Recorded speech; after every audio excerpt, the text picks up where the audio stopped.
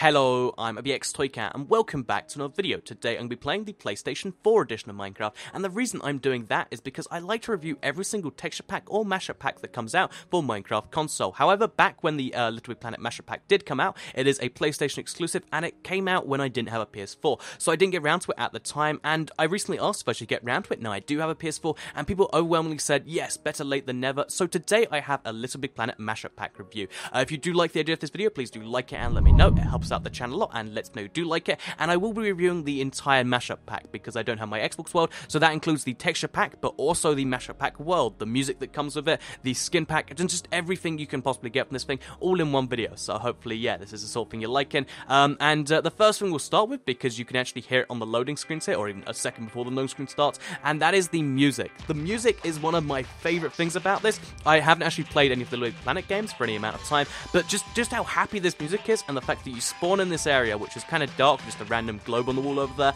and just this amazingly happy music, it makes it feel like an entirely different game, but in a good way, because it's all so still familiar, but it just feels so great, and it's really, really cool. So I had a really great impression of the music at the start, and it just gave me this great mood going into it, and a big smile on my face, which is always good. But moving on from that, let's talk about the world itself, because that's obviously what we spawned in, and what we're going to have to do. Basically, like the Halo mashup pack, the Xbox exclusive one, instead of being one big world, this is 6 separate areas from the Little Big Planet universe, or 6 levels. As you can see, if we look around, they've all got signs we can take them to. So we've got the Frozen Tundra, Sensei's Lost Castle, Boomtown, etc., etc. And you can go in via minecart to any of these 6 destinations by just following them along. So yeah, this is a cool way to do it, because each of these 6 areas is actually pretty cool by themselves, but when you consider there's 6 of them all in one map, it makes it really cool, because this is a mashup pack that I assume is meant to be played with lots of people. So let's just go down one of these, just so I can show you what I mean by that, because although it looks really cool and it's got all the elements of a regular mashup pack, where there's just so many cool builds around the place, cool things to do, the music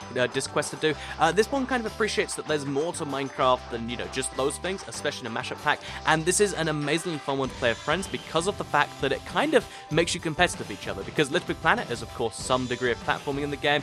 This is how the levels are all structured, so you gotta, go around, platform with them, and it's clearly designed to make you competitive with your friends in a way that I can imagine makes for some really good fun, because you can play with up to 8 players. The map's set up that way, but if you want to just play with like 2 or 3 of you and just kind of compete so you can get to the end of the level first, it's still got the insane fun of doing that, and even some replayability, because once you learn the challenges, you can be able to do it first time, and that's what I think is the genius in this mashup pack. It's so happy, it's so fun, and then it's so great to play with friends, and those are things you want in a game. So like I mentioned, there's 8 separate beds and then 2 ender chests, and once you all decide to go, you open the door and you all run out and you decide to compete. So yeah, if you look around this place, it's amazing, just the way the whole thing looks in general, because the really cool thing about a mashup pack is, even though the texture pack can be a bit, kind of janky when you use it in the real world, because some of the blocks are just all over the place, when you do decide to use the block as part of a mashup pack, because the art team obviously can make the blocks, that means you get some really cool things, like they can make some really cool builds because they control the blocks too, and that is kind of cool by itself. So of course I'll be mentioning that when the texture pack that comes out, but to kind of talk more about the mashup pack, you can see here like these arrows which keep leading you around, and there's some fun platforming challenges, which although they're not amazingly complex as you're seeing here, oh, I'm gonna do this, aren't I? Wait, can we? Oh yeah, we did it first time, I think. That's amazing. But yeah, so you can see there's arrows which will lead you around, so there's never a moment where you're lost or confused, but you can just have fun like racing your friends through these levels, and that's really great to me, because even if you're not great at parkour, you don't need to be to do these levels. Like you look here and you're like, oh, I can't go through the door. Aha, there is a lever, and it seems really simple, but when you're trying to do this at high speed with your friends, it can be that sort of fun thing. So next up, we've got a tripwire, which I don't know if we should try and avoid. Okay, we didn't avoid that at all. And of course, it makes apples fly from the sky, because that makes total sense. But yeah, so let's also, there's the apple texture in my inventory, if you're wondering. But yeah, if we just get up to that thing, it looks like we have to stand that pressure plate to complete the level and move on to the next one. So yeah, there's a bunch of cool, we'll give it one more try and then I'll just fix the thing. There's a bunch of levels like this. Like I said, there's 6, and this, second part of the level is still just part of this same level thing. So there's lots of just fun little challenges to do with your friends, and that's what I really, really love about this. So now we're going to make our way through the castle. Once we beat the castle, I'll just show you the end of it rather than going through it. You get over here, and as a reward for doing the entire thing, whoever gets it first gets the music disc. So the music discs are also working as a way of keeping score here, whereas the most is obviously doing the best, and that's something I really like about that. So there's also a slide here that I really need to try because it just looks like it might be fun, or maybe it's doing nothing. But anyway, let's go down the slide in our minecart. Yay! Oh, okay.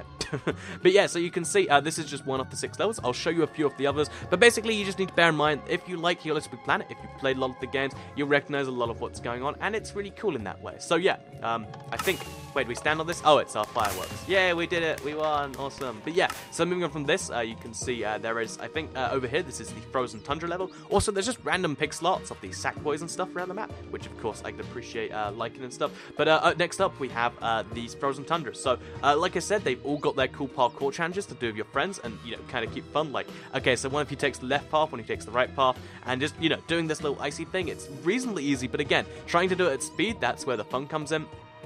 And that's why I think this is a really, really smart mashup pack.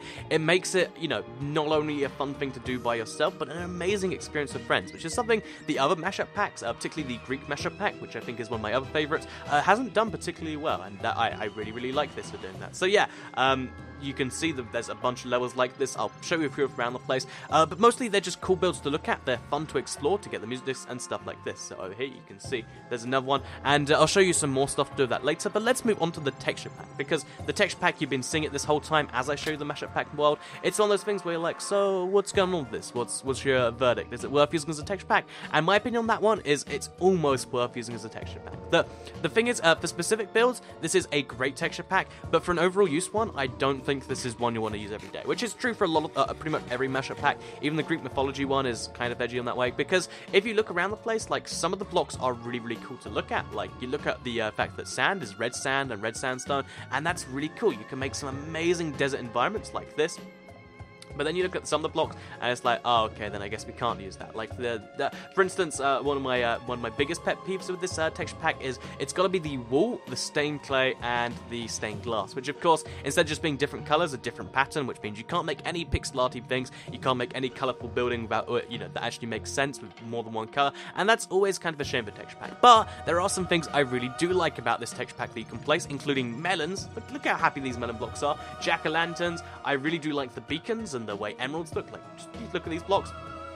Also beds, also jungle wood. I mean, this, for the most part, this is a novelty thing. Like, for specific, like, if you want to set up a world where everything seems different, the fact that jungle wood is this dark green, the fact that sand is red sandstone, means you can kind of get like a future experience in the current Minecraft, which I think is kind of what I recommend using the thing for, because naturally the texture pack doesn't do too badly. Like I mentioned, the desert's the biggest change, where it's actually red sand and sandstone instead of thing. But the mushroom biome, it's got like a weird kind of icy blue color to it, which is it's very weird to look at.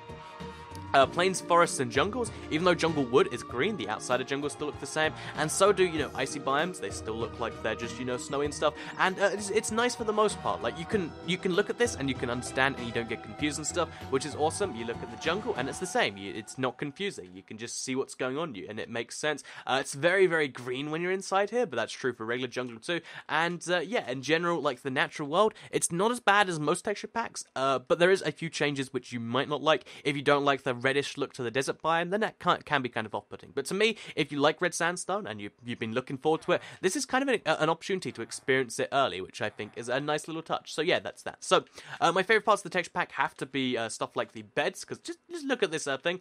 Stuff like the acacia wood, if you're in creative. Stuff like, you know, just the wacky colors. I really, really like it. Like, I've mentioned what I like for the most part, and that's cool. But one thing when it comes to a texture pack that's really cool, that most texture packs kind of either have a letdown on or have some weird things are, is probably this texture pack's strongest suit. So first of all, look at the Nether portal. Look how just amazingly cool it is. But let's go into the Nether, and let's show you what I think is one of the really cool parts of this texture pack, and that is gonna be just so many of these different Nether textures. So if you look around here, for some reason it's super dark. You'll notice, by the way, that this does have its own Nether texture pack music, which is really cool and fits the theme you want for Nether, if it starts playing, that is. But yeah, if we look around the place, you can see it's got some amazing textures. So obviously Netherrack is kind of okay, and Nether Brick is kind of okay too. But if you look at Soul Sand, it's just got stars in it, and I really, really like this texture because it just has stars in it. You look at the glowstone up here, and it's got a face on it, and this is my favorite glowstone texture. That's my favorite Soul Sand texture, and just in general, I really do like the Nether. Like, I feel like the music's not playing right now because it wants to prove me wrong, but I feel like when the music's playing, this is the perfect texture pack for the Nether, because you understand what your stuff looks like, and it means you don't have to worry too much with it. So now we're just going to have some different overworld music playing, because it refuses to play Nether music for me. But yeah, to move on, just, to the final part of the texture pack, which is, like, of course, going to have to be the tooly stuff, and then the end. Basically, one thing I really do like about this is the fact that all these suits are different and then make sense. Like, the iron suit is an astronaut suit, so you can see this is iron, but it's just still really cool to be an astronaut in Minecraft. The swords all make sense, and most of the equipment makes sense, but the one big downside on that is the diamond equipment, instead of being, the color that it actually is, it's bright green for some reason. Just look at it. Like, this is me wearing diamond and iron, and I don't know, for the most part, I don't like in a texture pack. It kind of ruins the PvP potential when you can't tell what color of arms I'm wearing, because it removes a lot of information from you. So obviously you could just remember that green is diamond, but most people don't play texture packs all the time. They play them as a one-off, and that means that, it's not a great texture pack for PvP, and if you like your bosses, then we'll go to the end, and let's show you what that looks like, shall we? So, yeah, I really like the end stone. It looks like this cool disco ball-y kind of texture, with just random colors everywhere, and the rest of it, it's just kind of standard. You look at the Ender Dragon up there, and it's like, oh, he's kind of cool, I guess.